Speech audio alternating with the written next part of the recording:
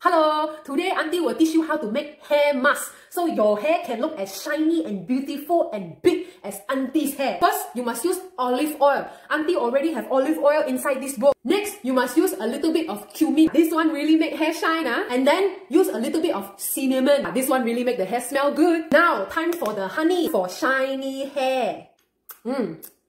Very good. Now we use green tea to absorb all the oil.